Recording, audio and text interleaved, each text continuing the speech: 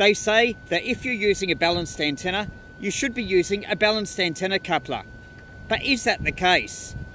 In this video, I'll compare a balanced antenna coupler that you've seen before and an L-match using a balanced tune feeder dipole. I'll transmit whisper tests and compare signal reports to see if there's any difference in performance between the two antenna couplers.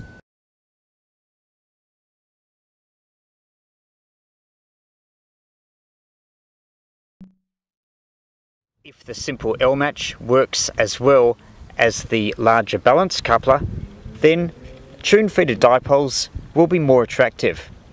You'll be able to get multiband performance with this type of antenna, but with a smaller coupler. The homemade feed line is about 8 meters long. The top will be nearly 20 meters from end to end.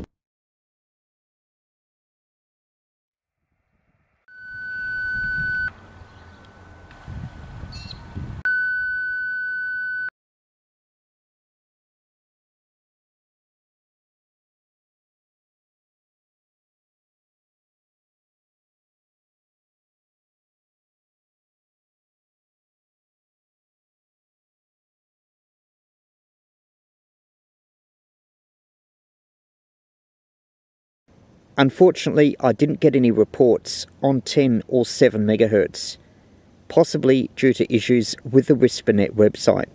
The results are clear, at least based on signal reports. There seems to be no advantage in using a balanced antenna coupler with a balanced antenna versus using the unbalanced coupler with the antenna. Please let me know in the comments below if you've tried similar experiments using an unbalanced coupler with a balanced antenna and the results you got.